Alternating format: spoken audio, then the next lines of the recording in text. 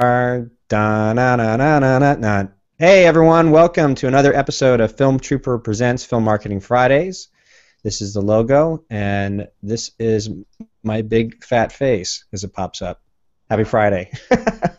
I am joined today by, why don't you introduce yourself, David, and how do you pronounce your last name? Sure. Hi, I'm David Andrade. So you can say that like the words on, draw, day. Get it? Andrade. And I run Theory Animation. It's an online animation studio. Very cool. We're going to definitely get more into that in all the cool stuff that you're making, and I really like the trailer that you just made for the festival. So we'll get into that more. But I have some house cleaning I got to do. Last session, it was great because Chris Reed, who follows me on Twitter, and I follow him, he called me out on saying, "Hey, you kind of misinterpreted or misrepresented." I had a small bit of information I was sharing on last Film Marketing Fridays, which I was trying to explain how this lawsuit that came up with Warner Brothers and this author who had written a book who had sold the property to New Line, actually Katsa Productions, whose parent company was New Line Productions, and is essentially called Gravity. Let me show you this real quick. So my bad was like last week I kind of misinterpreted the article or what the whole lawsuit was, and I'm gonna screen share that right now so people can see what the hell I'm talking about. All right, so to get it correctly, to explain exactly what happened. So you see that, David? Mm-hmm. Okay. So internationally best-selling author and scientist and doctor, I think, well, I'll probably get that wrong too now. I think she's just a doctor. So Tess Gerritsen. Did I pronounce that right? Gerritsen? That sounds pretty close enough. So essentially what happened was she wrote a novel called Gravity. No kidding. It's crazy. Right here. She wrote this book called Gravity. Right there's the cover. In 1999, she sold the feature film rights to Katsa Motion Picture Corporation, which was the parent company, or its parent company was New Line Productions. Essentially, what happened was the development of her film ended in 2002. Like she didn't hear anything, and a lot of things had happened too because Warner Brothers came in and acquired New Line Productions and basically fired everybody. And it's like, so New Line was out, I think, around the during when the economy was imploding, around 2006, 2007, you know, that time period. Well, what happened was, you know, Tess didn't hear anything about about this movie that she had worked on, and pretty much had included everything that you see in the movie. She talked about, first of all, the name of the book is Gravity. It involves a doctor out in space, and she added all these elements into it during the contract, which is including scenes of satellite debris colliding with an International Space Station, and then total destruction of the International Space Station, and a surviving female astronaut left adrift in her spacesuit, alone and untethered. I mean, that's pretty spot on. So when they made the film, Alfonso Cuarón made the film in 2000. You know, I think it was, when was it released? It was a few years ago, but they started like in 2008. So even Tess here describes that it was in a realm of possibility that this was a coincidence. But then she learned, this is totally unbeknownst to her, she had no idea that back in 2000, the year 2000, Alfonso Cuarón was actually attached to direct Gravity. So he would have seen that this book was attached to, you know, the whole development of this project. So that really spurred her lawsuit against Warner Brothers, saying, "Hey, you know, I had this contract. I wrote this book, and you know, I'm not receiving any sort of monetary involvement or, you know, benefits from the success of the film." And what was the big thing about this for other authors, is why this is important for every writer who sells to Hollywood should be alarmed by this, is that currently the judge has thrown out this lawsuit, but they're not giving up. Tess's attorneys are restructuring the claim against Warner Brothers in New Line. But really what happened was that, you know, if you read this article, I'll make sure I put it in the the link notes and so like that. But essentially, what happened was Warner Brothers was not honoring anything that they acquired through the takeover, which they should. And that's what becomes alarming to anyone working in that as a writer who sold anything to, New Line or say any other company that gets acquired. And that's why it's very difficult when you sell any sort of intellectual property over to another entity, and especially if you have like a long-term contract where it's like, that company says, you know what, David, I want to buy all your characters and that you're working on, and it's awesome. Here's the rights, so you get like a small minimum guarantee, maybe $5,000, but we have the rights now. We're going to develop it through our partnership with like Warner Brothers, or say there's a subsidiary of Warner Brothers, like another version of New Line, and all of a sudden, a lot of stuff. You're just in development hell, basically. Like nothing ever happens. Like you're always waiting for something to happen, and like maybe 5-10 years go by and nothing happens, and then a few years later, they release a project that has like your characters are very similar to everything that you created, and you get no compensation for it. And what you learn is that the company that you sold the intellectual property rights to had basically been taken over by a gigantic entity like Warner Brothers, but Warner Brothers is not honoring any contract that used to be under that old company.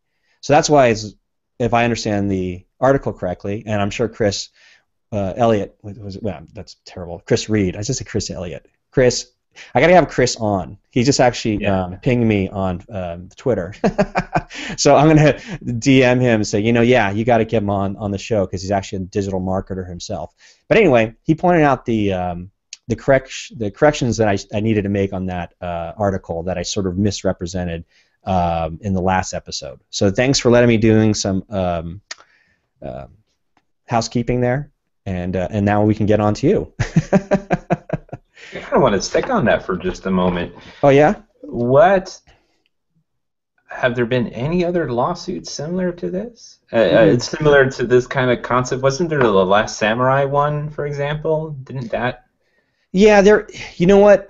There's kind of a weird saying, like in Hollywood. Sometimes a lot of them just don't want to. They try not to, be sued.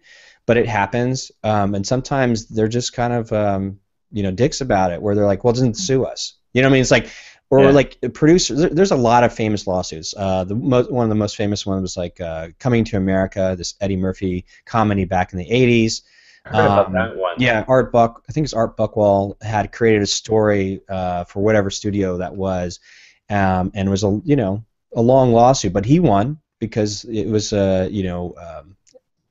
copyright infringement, or basically too much of the same story that they had taken to create this movie, and not given the due credit and due monetary compensation to the person who had created it, or come up with the story, or and just understanding. They call it like the chain of title, knowing like if you wrote something, you created something, you register that with like the United States Copyright Office, and then if it gets sold, you gotta have to like how many iterations of that. That's why the Writers Guild is there to protect, and there's oh man, my English is bad, but there's like a hearing, like if there's any dispute, like the guild comes in and protects writers on all sides, to make sure that the producers aren't taking advantage of the writers, or if there's several writers involved, then they have to do the process of determining how much has a script changed and who really does deserve credit and compensation.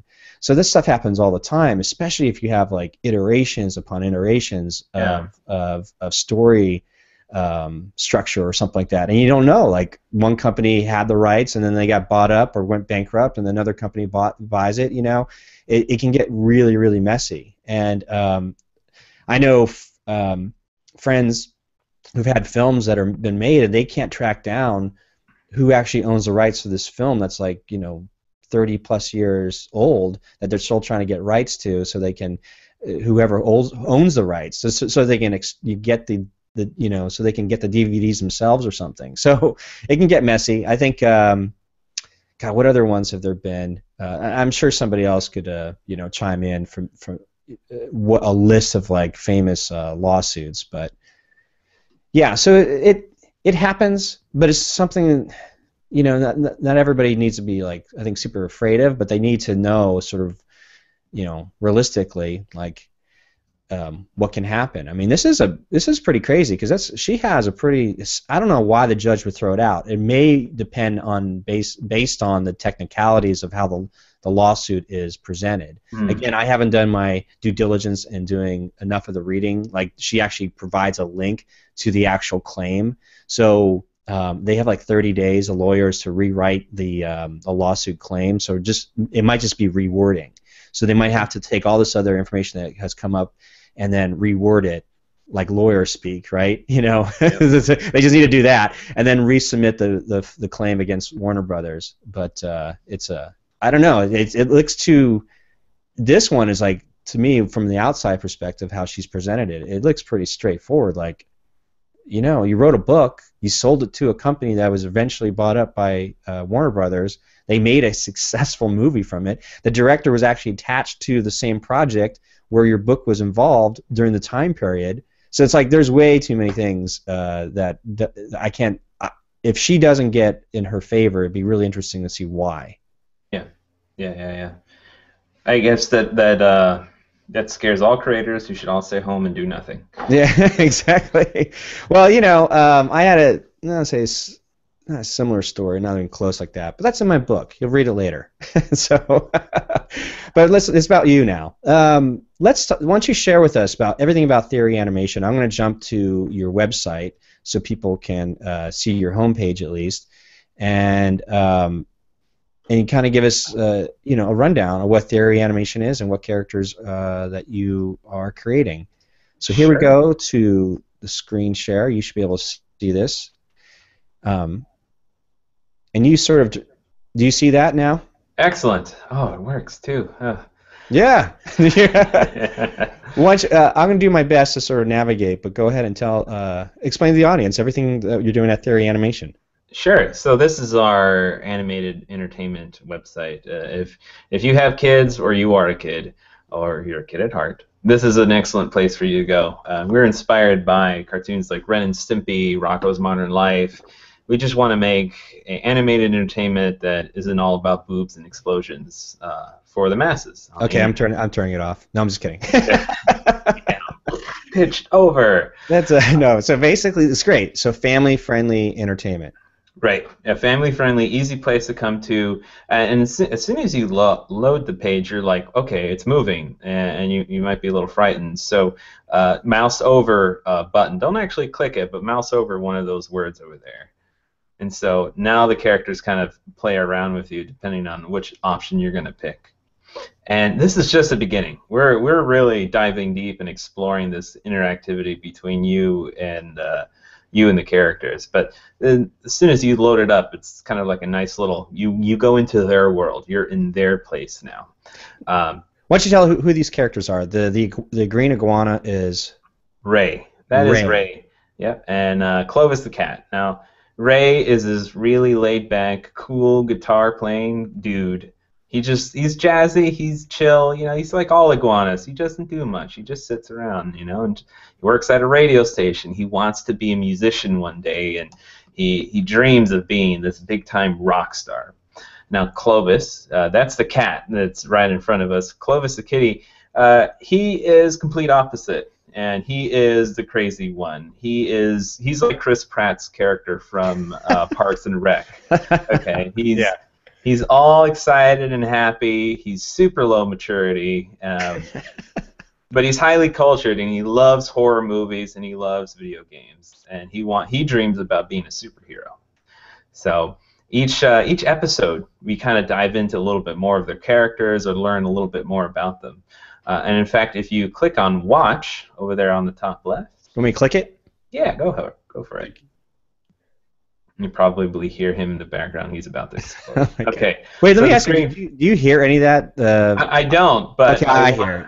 I'm not just sure if the audience hears it, but that's okay. But that was really funny. Anyway, go ahead. Sure. So you go to Ray and Clovis. That's the first show. that we make, and we'll get to learn, and we'll talk all about that too. You can click on any of those; they all go to the same place. Okay. So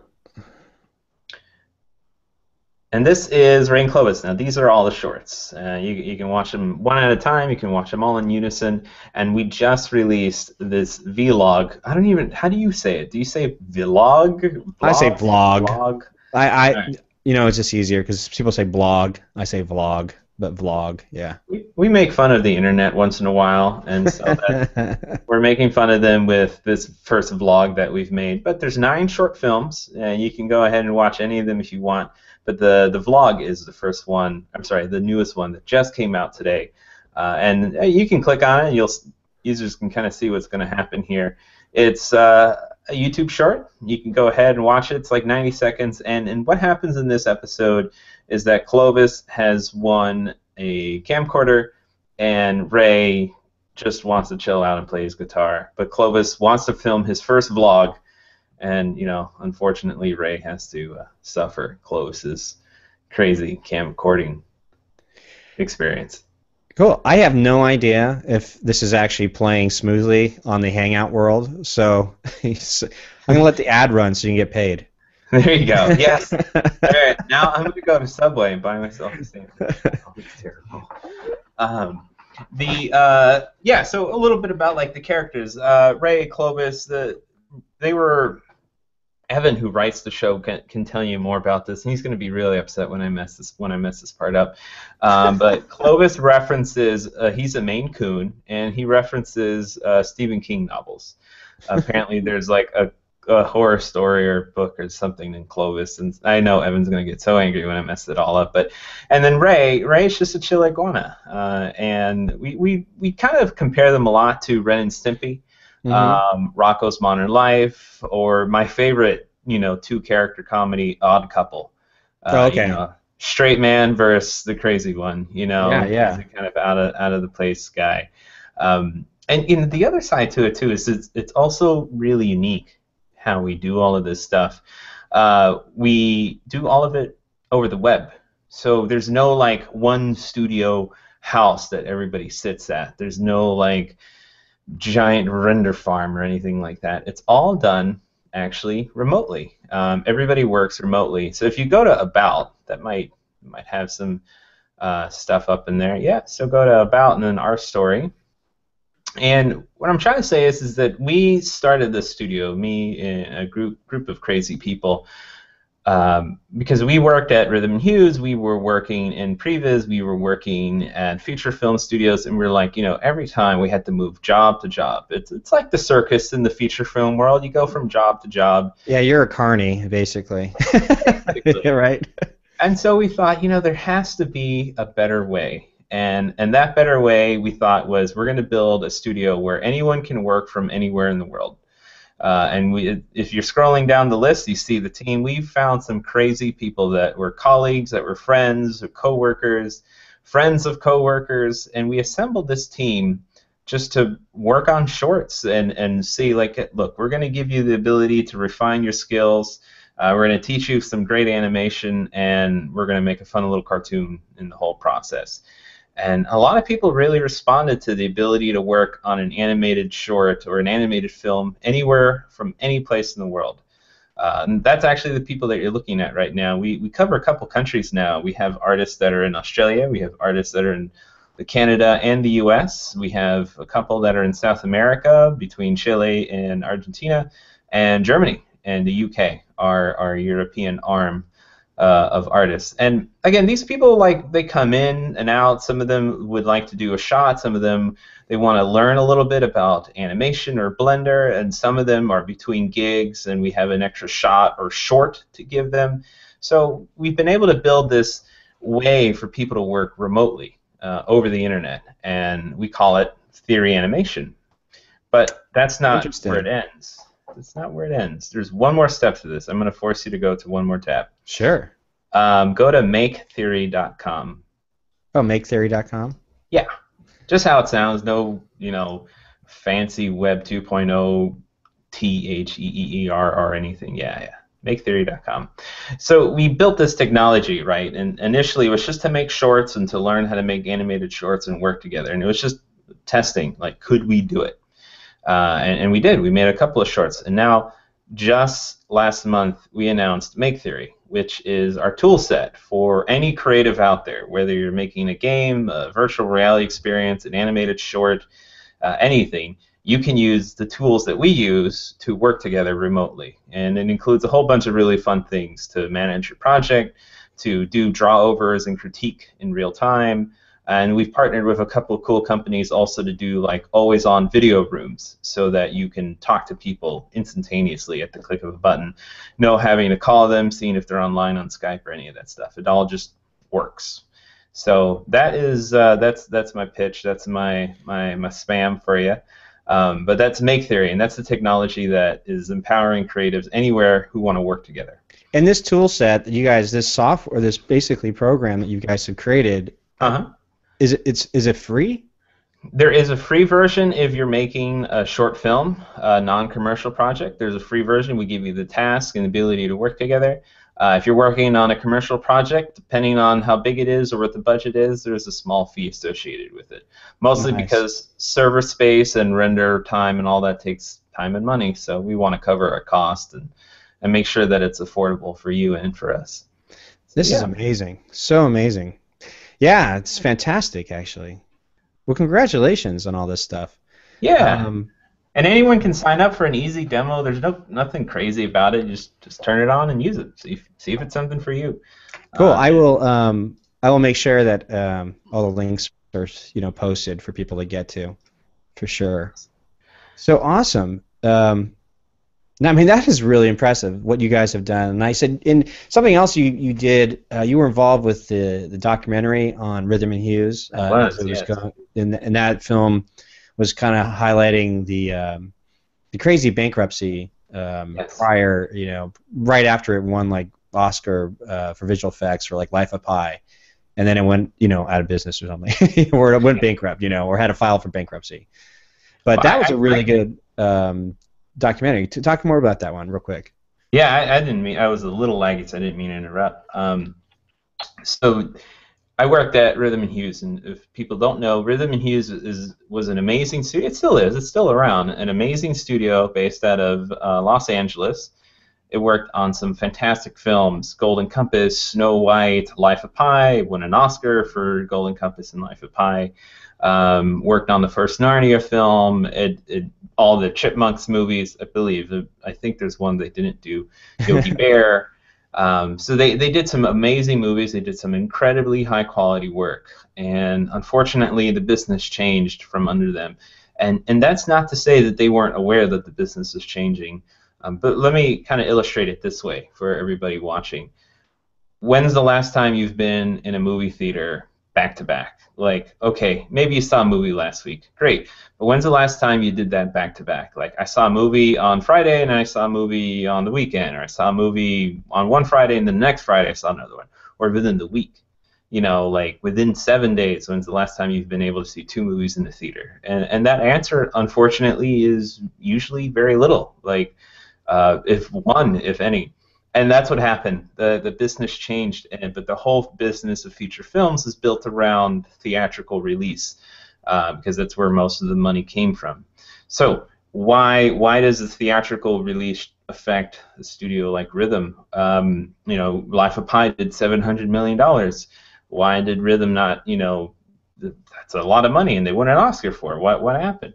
Well, the short of it is because movies are so risky to make, a lot of the work has been farmed overseas, where there's either really good incentives or cheap labor. But the other side of it is there's a lot of equity that's not cut out for anybody, on only like the small minority of people who work on it.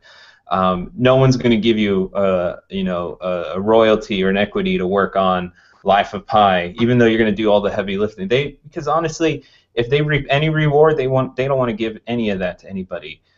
Just who they have to contractually give it to, and if a studio says, oh yeah, we'll do all the work and you don't have to pay us any kind of royalty or anything like that, they'll go with that one over anybody else, right? Because they're going to do it cheaper.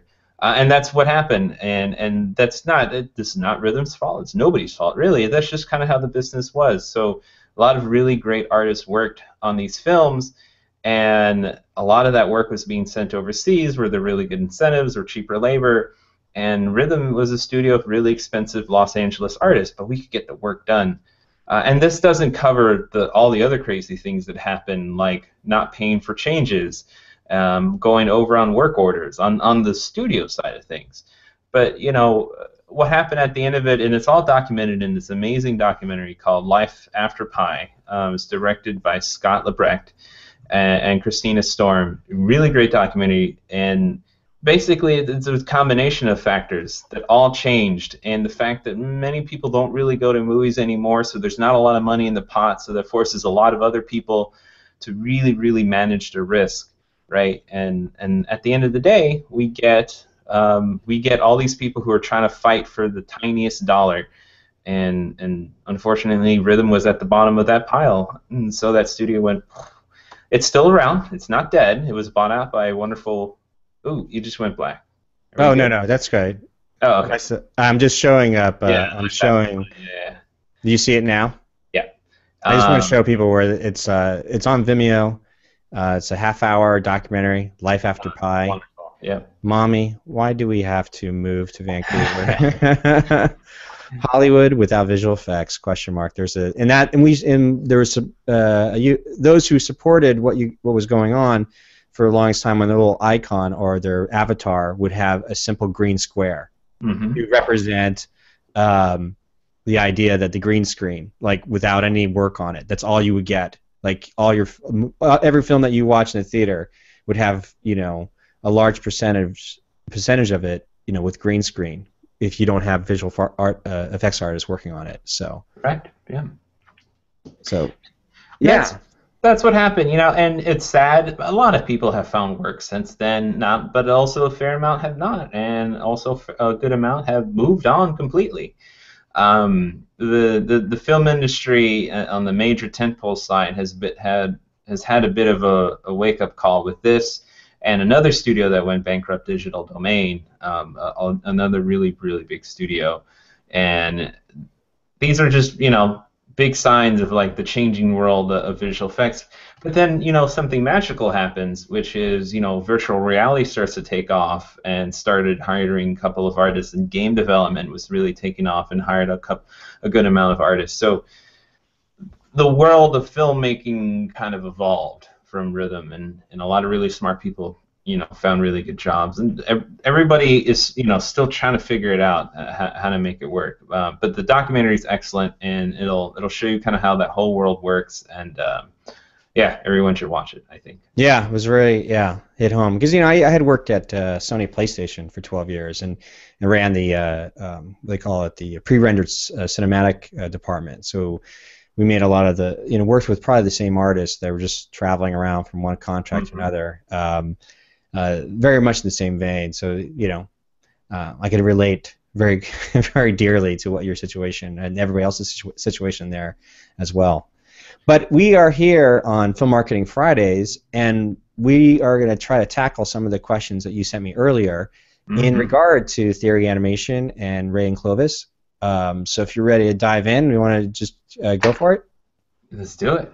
Okay, so we'll go to the screen share again so people have something else to look at besides my fat head.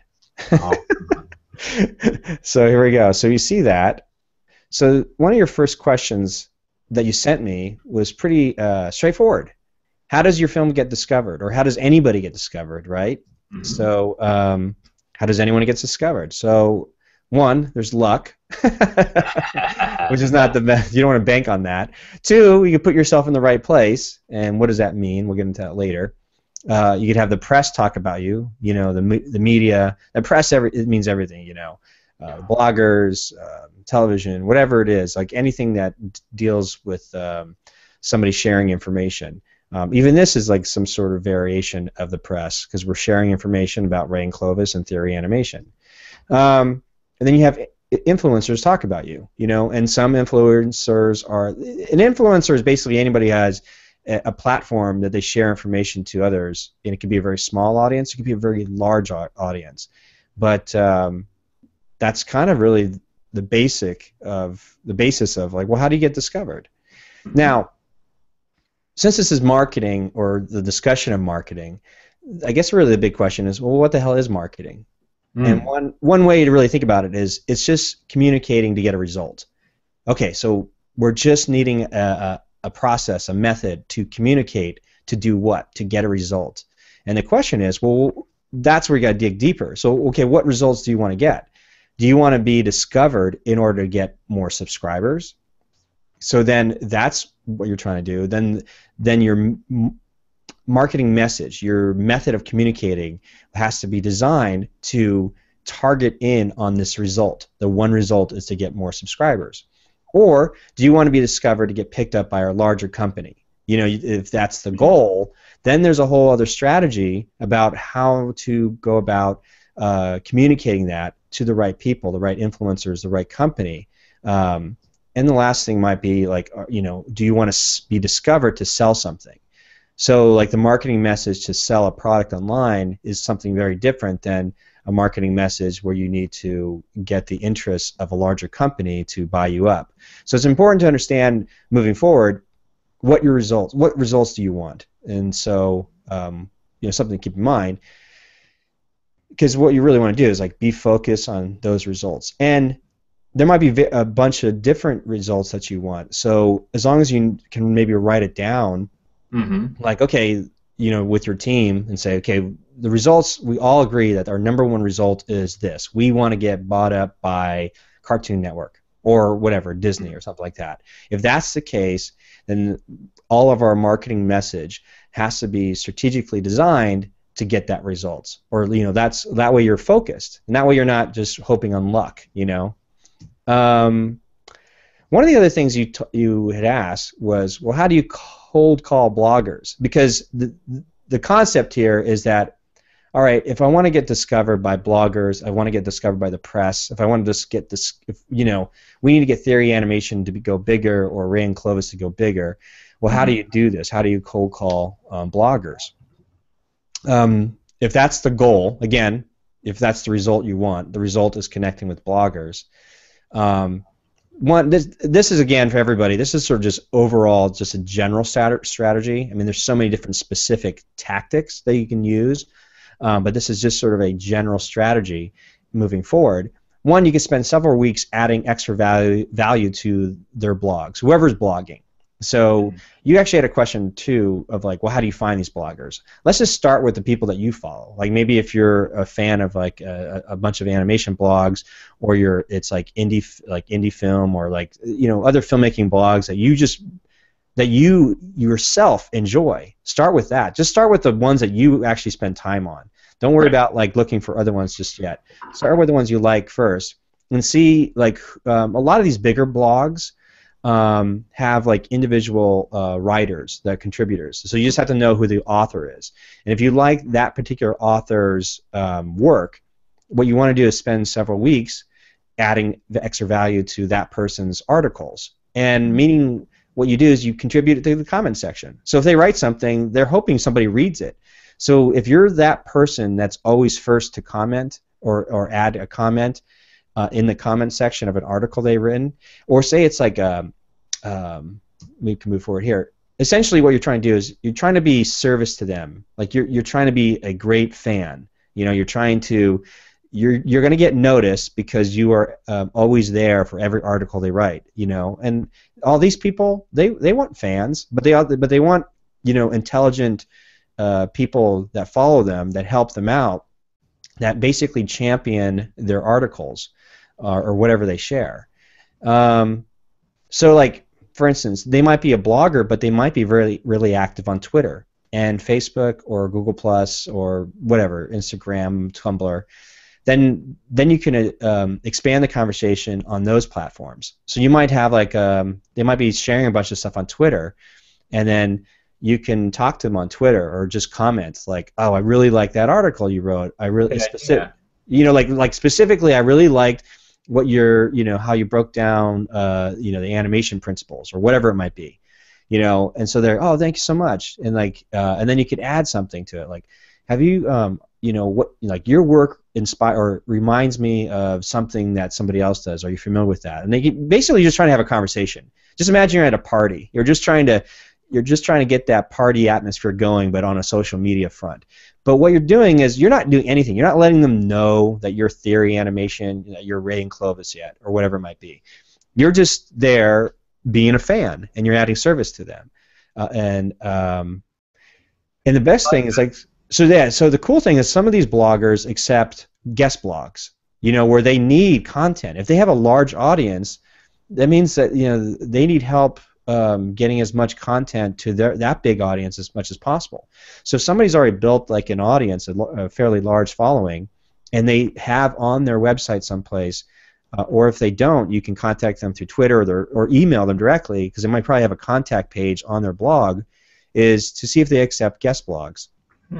And maybe you want to wait, because what it is like, after they know who you are, that you're always commenting in their article sections or on Twitter or on Facebook, and if you've actually had back and forth conversations about just different topics with them, then you can approach and say, hey, do you accept guest blogs? And that way it's not like out of nowhere, like they don't know who you are, like, oh wait, yeah, sometimes I accept guest blogs, but not really. But if they like you and they know that you've been involved in sharing their articles or commenting on their articles or coming to their defense, sometimes you might have somebody trolling in their article section, and then you could be somebody who comes to a logical defense and champion what they are talked about, or clarification.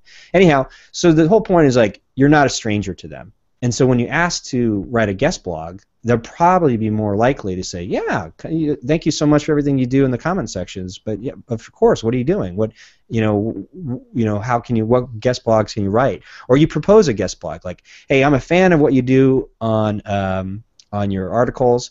I think this topic, if you write like a little blurb or something, or you make a video or something and say, this might be really beneficial to your audience, is this cool? Like, can you do this? And they most likely will be like, yeah. That's kind of how it works. So then you get in front of a larger audience that you hadn't built yet, but you've done your job of befriending and being of service to this particular blogger or influencer, and now you have an opportunity to ask if you can write a guest blog for their platform.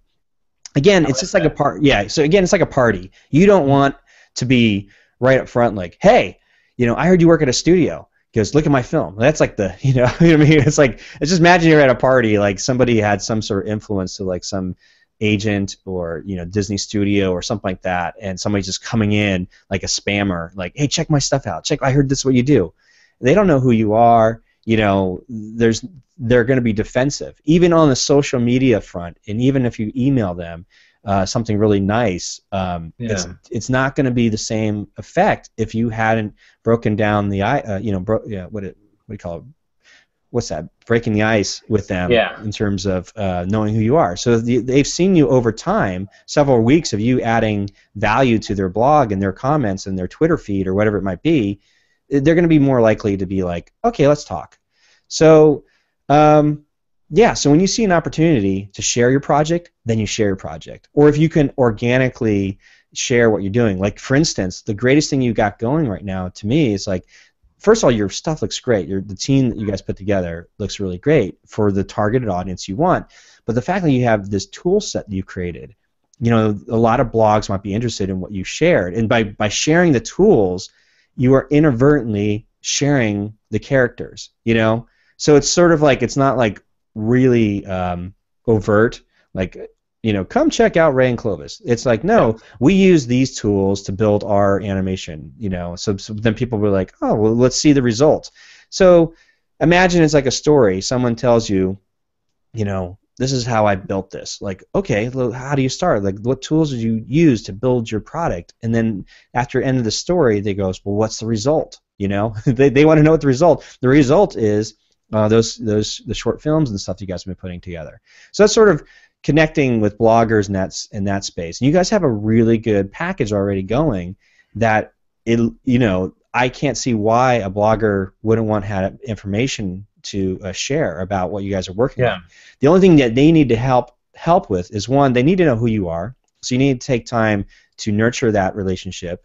Several bloggers, and then you need to like offer help in terms of maybe a guest blog, and then you can share your work. So that's sort of the general strategy. Yeah. After all this stuff happens, then you make your move. Like you just got to know when to like, okay, this is an opportunity. Let's not blow it. Right. So we asked this big question of like, well, why do you do this anyway? And there's a funny, like, I can't find the exact quote, but in marketing they kind of say these things in business too. It's like the fastest way to lead a parade is to jump in front of a parade. Meaning, like, you can start from the back of the parade and then slowly you work your way up from like the trombone section to the jugglers to whatever it might be, to before you're like with the baton leading the parade. But in business, the idea is like you've got a partner, which is what you're asking. It's like, well, how do you connect with these bloggers and press people and larger influencers? Well, that's the goal. You're not necessarily going to be a leader, but you're going to be associated with what really should this quote really should change to like the fastest way to co-lead a parade is to join the leader of the parade. That's really what should be said. But I think people get the gist of what this saying is. And if you want to be discovered, again, bottom line, they first have to know about who you are. Like they need to know that you are, that you're real, that you're not just something out of nowhere. You come with an email like, hey, I follow what you do. I really like what you're doing. Let's talk about partnering up. That's not a bad way, but you can imagine if you're on your end of things, like you're so busy doing what you need to do that if you get these emails that people are asking like, hey, I like what you do, well, let's talk about partnering up and doing something this way. If I don't know who this person is, I need to take time to know what they're capable of, or that vice versa. Like I'm still a small fry. Like I'm still working my way up with Film Trooper, and I have to do the same thing. I have to provide value to the people that I like following, that I value very much, and then if there's an opportunity to share something, I will jump on that opportunity. But I do know that's sort of the strategy that is taught to us by all those successful online entrepreneurs and marketers. So that is at least the basis of the strategy. And let's see, I'm going to take a quick break to just see if you had any follow-up questions before I go into this next section of the questions that you had for me. Yeah. Just thinking about all of this for a second. So what is your result? Like, what if for your team, Theory Animation, is there one result that you guys would really like to get? Would you like to get picked up by like a Nickelodeon or something like that? Yeah, I like getting that question because that's the assumption there is that Nickelodeon picks you up and then everything's great. It's all it's all gravy, but it's not, because they will own your show and they will have it done in India or Korea, and you'll get a small paycheck one day. So that's not a solution. No, there's a great studio. I'm going to give you an example. There's a great studio in Shreveport, Louisiana, called Moonbot, and I love everything about these guys. And they employ probably almost 100 people now, artists, animators, programmers, designers, and they make these amazing commercials every 6 to 9 months. They did the Chipotle one. They did a really great one for Dolby last year during the Oscar season. And they make iPad apps, really, really beautiful iPad apps. And they employ a solid amount of people in this tiny little place. No one even knows where Shreveport is. It's like way north of Nolens, and I love it, and that's what I want it to be. For example, we're going to launch like a subscription service, a little like Patreon is one example of it, but like a subscription service to the studio where we deliver a new experience to you every month. And in the beginning, those might be short films, and then they'll become apps and whatever else we can experiment with. But you subscribe to the studio, subscribe to the artwork that we make. Do those guys in Shreveport, do they make like an app called Numbers? They do. They make Yeah, numbers. okay. I Yeah. bought that one Yeah. maybe a year and a half ago. It was beautiful. Like it was Yeah. just a simple, but that's sort of the business model you guys want to shoot for. Right. Maybe they're apps, maybe they're short films, maybe they're commercial work. That would be fantastic. A self-sustained studio where we can do some really amazing and beautiful things without having to rely so much on like, well, we hope Nickelodeon picks this up, Yeah. or we hope we get a 100 million views so we can get $10 out of YouTube this month. No, I think the work that we do has a real value to it, and it's finding like a bridge between us and the fan base. So that's the goal, Can I really. ask you, Go has ahead. anybody in your team have any contact with that company? Because I remember With reading Moonbot? about them. Yeah, I remember reading a blog about them, and that led me to buy the Numbers app. So I Huh. checked it out. So I was curious if anybody in your team know those guys. If not, Not that I know of, no. I think that I think that's probably maybe the first thing to do if Hmm. I was in your guys' boat is just simply like let's reach out to them. Let's go and first like just be fans of what they're doing. Again, take your Hmm. time. You're at a party. Grease your wheels a little bit. Like just don't go coming out like guns blazing. Like hey, we got our stuff. We'll have to talk to you about it. Like you could ask like hey, like really specific questions. Like hey, I noticed that you guys do this thing here or the way you Yeah. set up your art or layouts or something. I'm really curious. Do you guys use this? Because like anytime you get a chance for them to share their process, or you should be able to even look on like their about page and find out who's working, and then everybody's got like a Twitter account, Facebook, Instagram account. Start building up a spreadsheet of like following those individual people. Yeah. I did this thing. It was a failed attempt, but at least I attempt. I want to share all this stuff with you. So my movie, The Cube, like was launched on Vimeo on Demand when Vimeo on Demand finally released it to everybody else, where you can sign up. Um, but my film was so small, it wasn't in any festivals or anything like that, and it wasn't I was curious at how you get like how Vimeo would be able to feature it, because sometimes they have like on their featured Vimeo on Demand page. So they were trying to highlight whatever exclusive contracts they got with certain filmmakers that had a pretty good run of their film in a film festival, so something like that.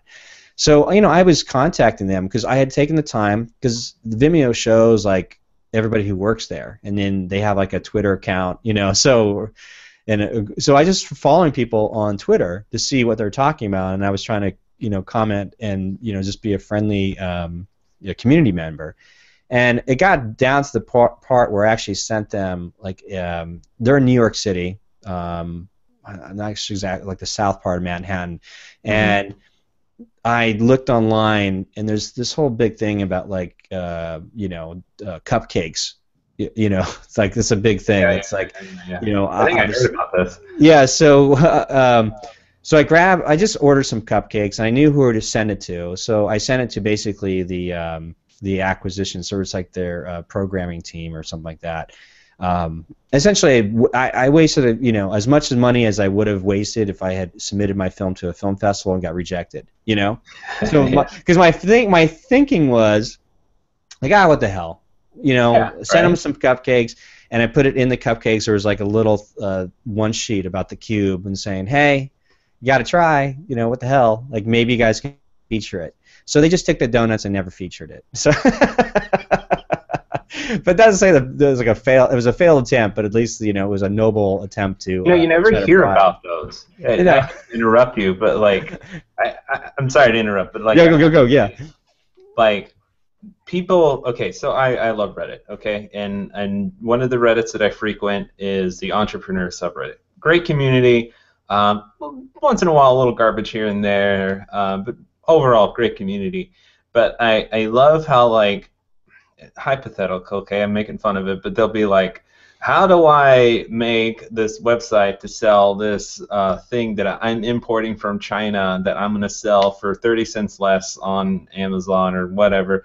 How do I get the Chinese supplier? How do I put it on Amazon, and how do I sell it really quickly? Like, someone tell me how to do all these things so that I can take your knowledge and make money with it. And I love those people because they have balls, but no one's going to tell them because, those are trade secrets. And I'm not saying that no one will tell them, maybe somebody will, but, it takes a lot of failures to, get in contact with a decent supplier in Alibaba and figure out how to get, Amazon and freight on delivery or freight on board and, fulfilled by Amazon, how to figure out all of that stuff and then how to market it and sell it and everything. And that's all mistakes and failures, right? That's Yeah. how you get there. And Yeah.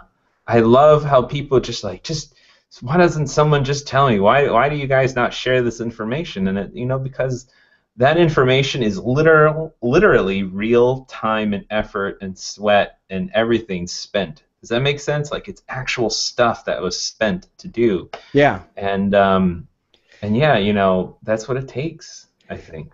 Yeah, it's interesting because it's yeah, you gotta try. I think it's fun. This whole thing, this whole experiment. Even this Film Marketing Fridays. I don't get a lot of views on YouTube yet. But I do think there's a lot of value here because it's just we're talking about this very important factor in the independent film spectrum, which is the marketing side. Again, I don't proclaim. Sorry, I bumped this mic, guys.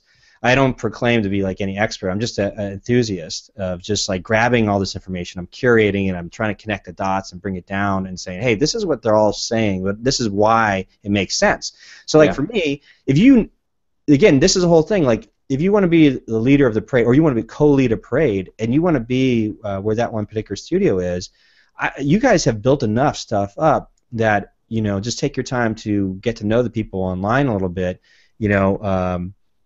Yeah, I guess you're kind of a stalker. I mean, aren't we all on social media? Yeah. When you start following somebody, you're kind of a stalker.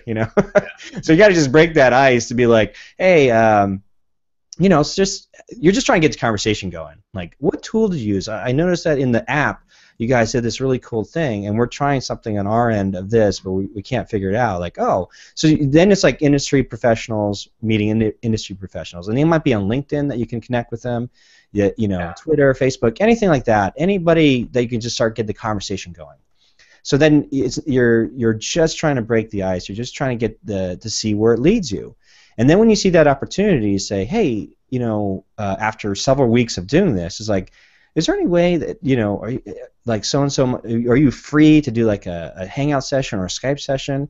I'd love to show you what we're doing, but we're kind of stuck on this one thing, and it's kind of fun because people they feel like if you give them enough kindness or sharing what they're working on or kudos or what they're doing, and you just ask for a simple favor like, do you think you could help us just like half hour time? It's the virtual version of like, I will send you a cup of coffee. Like, it's one of those things like, I will send you a Starbucks gift card since I'm not in the same city with you.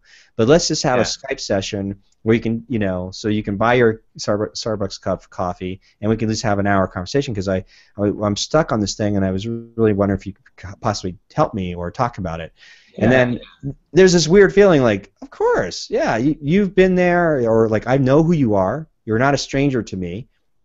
And I appreciate all the stuff the conversations we've had. Of course, let's get together.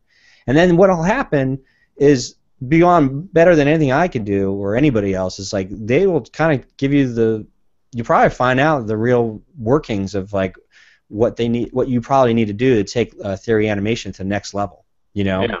And you never know where that stuff goes. They go, gosh, you know what? We could really use like your team to do this thing that we're expanding on.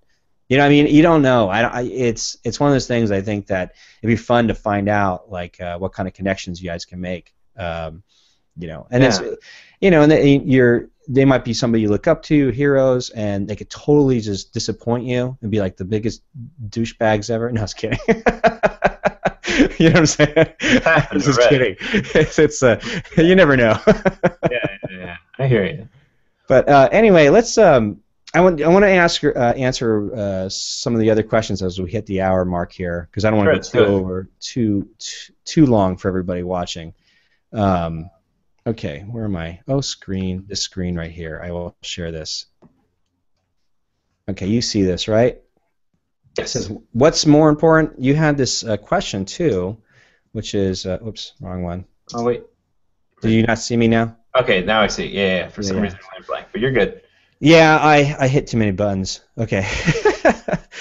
So yeah, here's a general question about in the world of marketing that I've been studying and that I tend to agree with, is that there's all this whole question of like, well, what is more important? A lot of Facebook likes, a lot of Twitter followers, a lot of YouTube subscribers. Now, there could be said, Facebook likes might be hitting, like they just announced.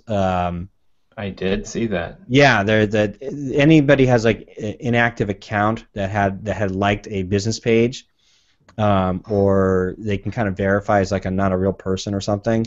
They're going to take away those likes. So a company that might have had, or a film project that might have had like 50,000 likes might suddenly go down to 500. Because the reality is those likes might have been bought from a click farm, anything like that. But Facebook is going to try to strip that stuff out. And then Twitter followers are very interesting because it's like there's certain people that are truly influential because either they're celebrities or whatnot, where they have almost over 1 million or several 100,000 followers, and they only follow maybe a handful. That's very rare. What you normally see is like somebody has 40,000 followers and they are following 40,000 people, so, Yeah. so I mean it's kind of like but the thing is like in Twitter, like it's so fleeting, like what information gets in the feed, because it's so many people. If you're following that many people, sometimes you have to control it by like what lists you see. It's a little bit more managing of the news feed or the feed that comes up. And then YouTube subscribers. Then there's something to be said though for a lot of YouTube subscribers. Now, YouTube just recently did the same thing that Facebook is going to do with their Facebook likes. So YouTube subscribers, they just a few months ago had eliminated a lot of these channels or people that had a lot of subscribers, and because they were able to I guess decipher whether or not they were inactive accounts or clickbait or just useless sort of followers, subscribers. So somebody who was a YouTuber making say $3,000 a month off, like they had like 100,000 subscribers, they're like, yes, I'm making ad money off my subscribers, 100,000 a month. Well, Yeah. YouTube comes in and cleans house and says, you know what, a lot of these are not even real subscribers or something like that. And so now these people that used to be making $3,000 a month are making $300 a month from their YouTube subscriptions. I didn't know about that. Yeah, so it's so you have to have real people behind those subscribers, and that's it was to the benefit of YouTube or Google, because it's like wait, if we're paying out $3,000 a month, we got to make sure that the ads are really going to real people, real subscribers. So they had to do the back end cleaning house, and so there's a lot of unfortunately, a lot of YouTubers that were used to making a little bit of money like that, now they're not making as much. So that always comes down to what is really more important, which is all these things: getting Facebook likes, Twitter followers, and a YouTube subscribers. All of it is designed to use this as like a platform to advertise and promote, but you've got to get everybody back onto your email list, because the email list is gold, and meaning that we might see Twitter feeds or Facebook posts, we only see like what they want us to see. Like if you don't, by default, like Facebook has by default, they only let you see in your news feed if you've recently added that friend or you constantly like something or interact with that person or that page. But like you might go, I never see anything from Joe Smith that I'm friends with. It's because you have to go into the back end settings of Facebook and change your newsfeed settings so that it's not on the default. You actually have to specifically make sure that you want to see everybody. There's a lot more work to it. But the thing is, it's all fleeting. All the social media stuff is fleeting because you never see everything that comes through the newsfeed or the posts or the updates and all that kind of stuff. But email is still strong, because one of the first things we all do in the morning is open up our phone and start scrolling through and deleting, spamming, reporting a spam or whatever it might be coming in. So email is still an active. Somebody has to actively deal with an email. So if they see if you're able to get people onto your email list, then you have to make sure you're providing these people, your fans, with great value, like in the email. So you have to learn copywriting. You have to learn how to write great headlines so that when somebody's scrolling through, it says David from Theory Animation, and then what kind of great headline can you put in the subject matter that looks like it's a friendly invite to like click. So when they click, open up your email, there's a lot of, they want that content as long as you can make it interesting. If it's really spammy, like we're always trying to sell something, they're just going to spam it or just delete it or unsubscribe from your account. So there's a whole art of email marketing that we can get into later. But you were asking what's more important. Facebook, Twitter, Google Plus, anything like that, any social, everything's designed. All of this the same strategy. It's designed to get somebody onto your email list because you don't want to build on rented land. Because with the email list, you have complete control of how you are going to market and communicate with your audience or your fan base. You don't have that when you're building on like Facebook likes or YouTube subscribers, because these companies are constantly changing the rules. So, so you're like, okay, wait, you know what? Number one rule: don't build on rented land. Use it to promote. There might be something new, a new social media pops up. Maybe LinkedIn, takes a surge, or Vine, or anything like that.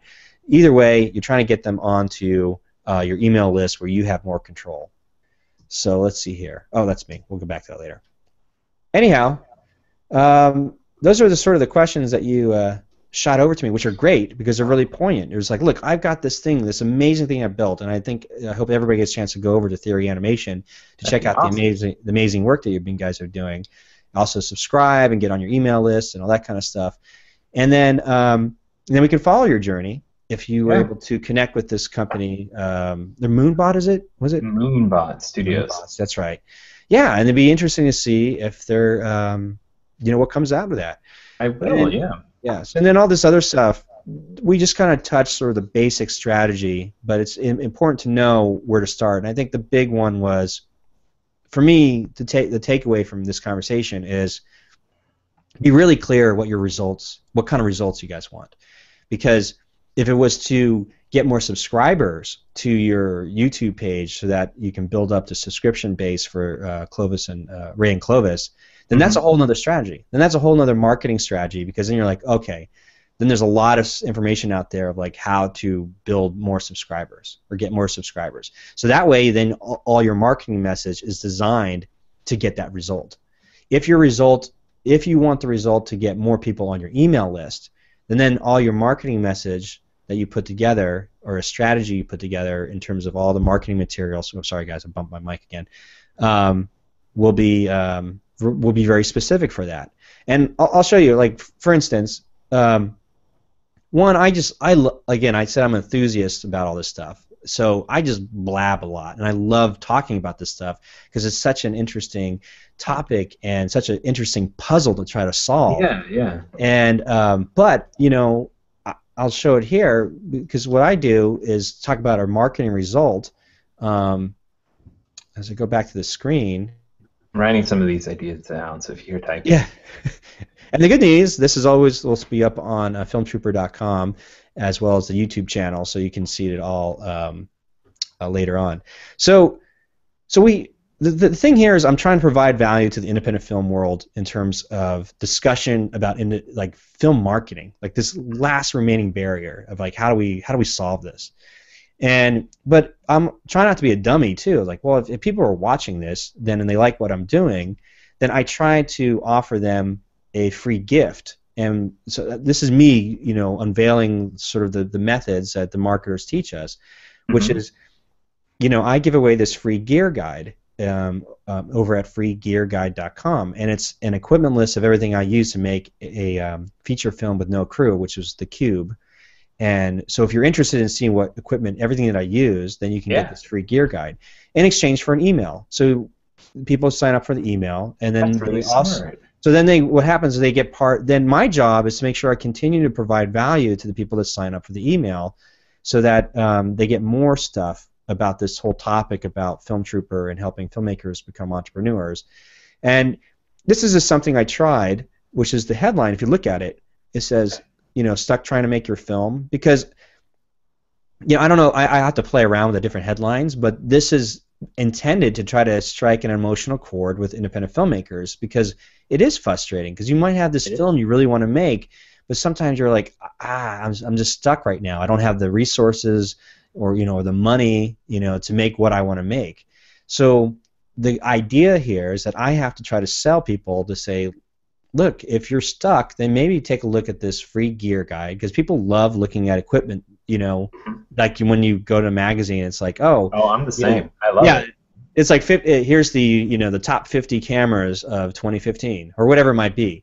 So it's I'm not offering like, here's this free ebook that's 300 pages long, where people are like, God, that's way too much. I don't know who this person. I'm not going to read that. But they'll read a quick gear guide, and so that's why I wanted to make sure I created something that was worth at least giving your email address over, so that you can get it, and then if you like what you see, then you might enjoy everything else that I'm putting together at Film Trooper.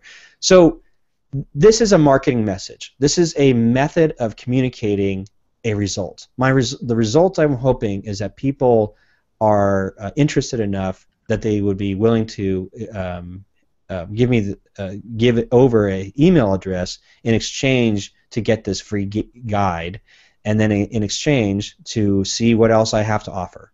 So that has a specific result. So you're at this place where you're gonna, you and your team have got to get to that place of like, what's our number one result that we need to get, and then everything we build around that is our marketing message has to be directed towards, be very focused at what that result is. Is it YouTube subscribers? Is it getting to Moonbot? Is it getting whatever investment money, like all that kind of stuff. For me, this whole little thing was just real simple. Just like, I'm just trying to get an email address. That's the result. But I hope to offer. But you got to be authentic too. You got to be able to, like, you got to be like, okay, I am really trying to provide value. I am trying to do this, but I understand the business structure so that I can be sustainable later on. Because you can't. Not everything can be for free. Otherwise, we'd all be poor. Exactly. I'll be working in a construction and be like, I don't have time to, do all that kind of stuff. Yeah.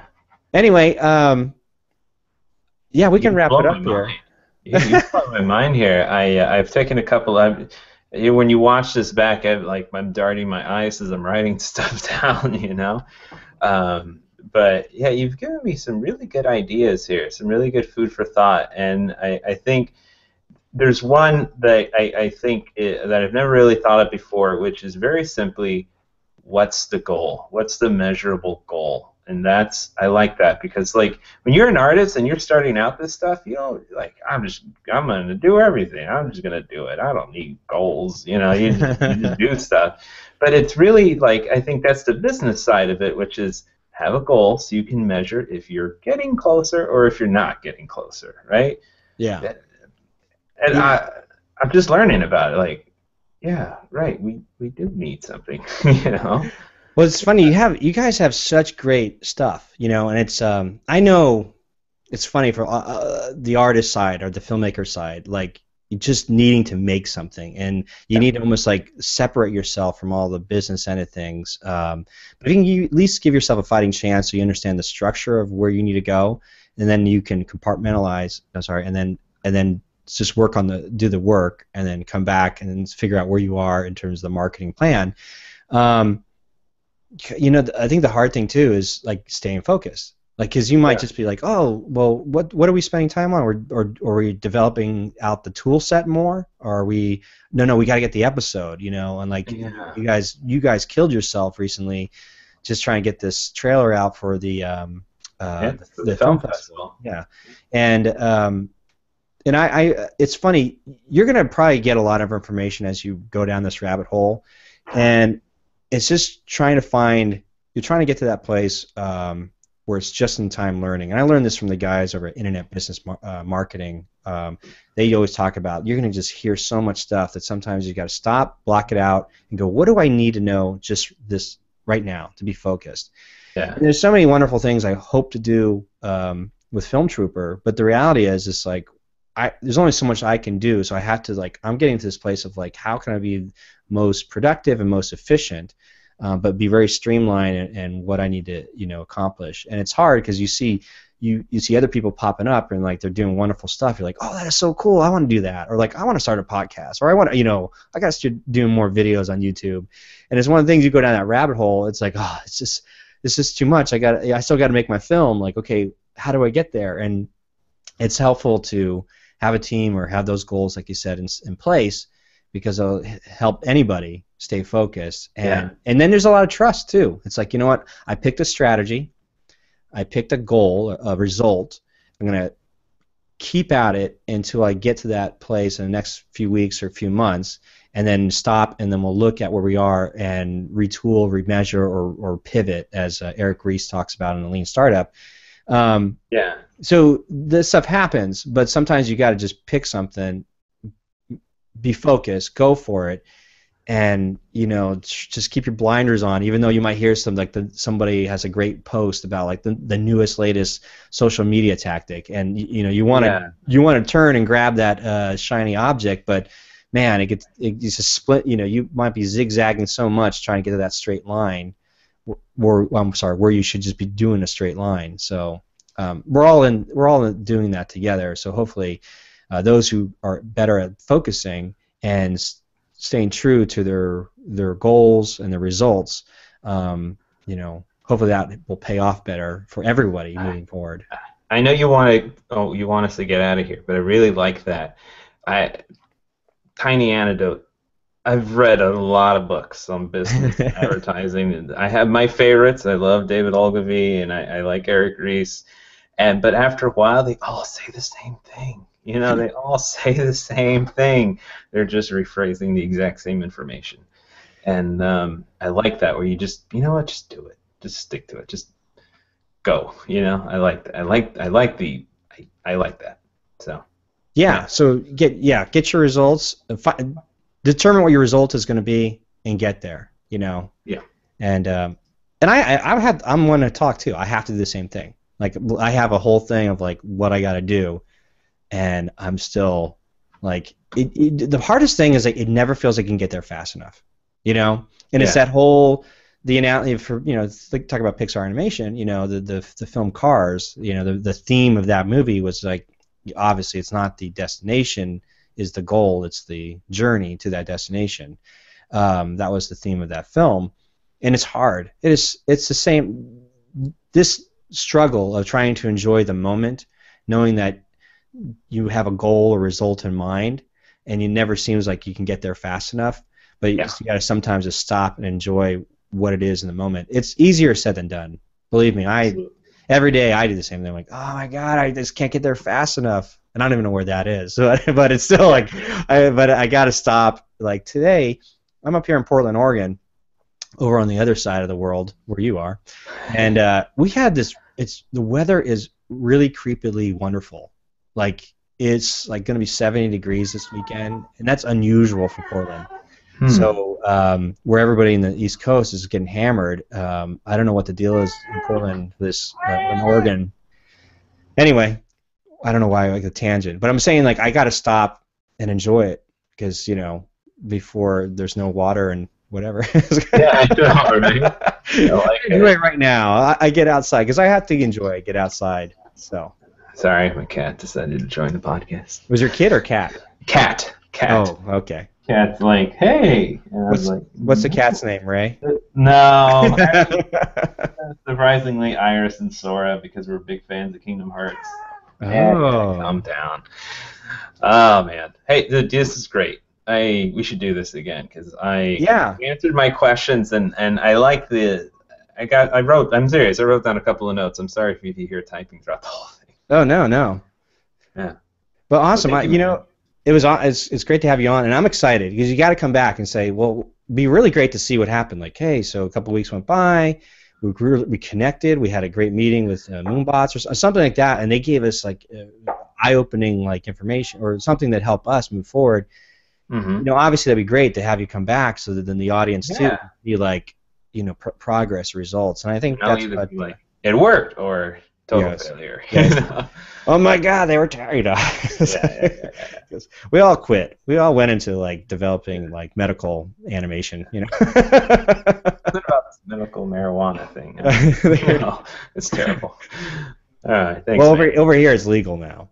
Like I think, or in yeah, so Washington's Colorado. legal in Colorado. I think Oregon just passed it. So, you know, I don't know. My dad. No, just kidding. Oh God. All right. Well, hey, thank you so much, and I look Yeah, man. forward to seeing the latest what happens to Theory Animation and Ray and Clovis and everything you guys are doing. And I'll make sure to post up wonderful links and everything like that so people can know more about what you guys are doing. And I will share you the link so you can blast it out to your people. Nice. Done. Awesome. Send it over. Great, David. Thank you guys so much. Again, I got to do my last bit of house cleaning here, or what we call my version of paying the bills. Yeah, so hey, like you saw earlier, if you're stuck trying to make your film, then head on over to freegearguide.com where you can get an equipment list of everything I made to make a feature film for $500 with no crew. Again, this is a feature film, not a short film. And so if you need some inspiration and see what I did, then yeah, freegearguide.com. And thanks for everyone for sticking around for another episode of Film Trooper Presents Film Marketing Fridays. Thanks a lot.